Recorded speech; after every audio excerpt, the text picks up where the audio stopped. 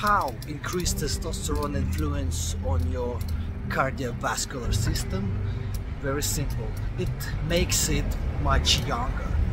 It influences endothelium, so-called layer of cells that covers your veins and arteries from inside, making them much more elastic and less prone to crack and form actual clot in your veins and arteries.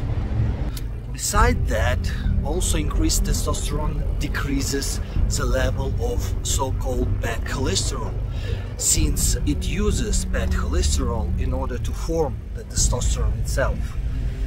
So basically you become healthier and live much longer.